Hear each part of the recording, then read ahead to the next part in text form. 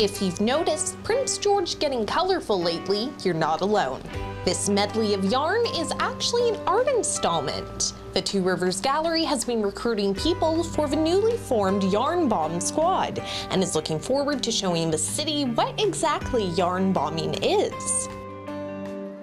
So usually people who like to knit, crochet, any sort of fiber art will design panels or some sort of creative application, and then they'll sneak out in the middle of the night and they'll cover up everyday public objects. The key is that it's in a public place and it's always meant to be temporary as well. There's no permanent fasteners used. Everything is just tied on relatively loosely, so there's no damage done to the trees.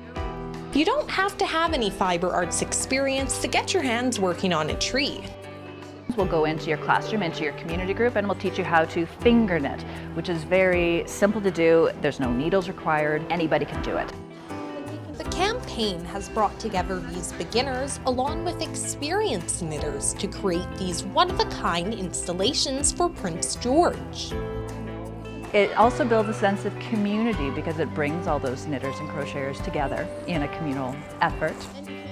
I think people are just getting excited about it because it's something fun and different to do, and we are approaching it a little bit differently. We're not sneaking out in the middle of the night and doing it incognito, but rather we're building this community of people called the Yarn Bomb Squad. So there's that sense of belonging too, that if you participate, you're part of this group.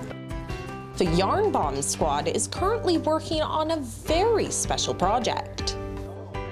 Well, in celebration of the City of Prince George's 100th anniversary, we took on the challenge of organizing our community to yarn bomb 100 trees in celebration.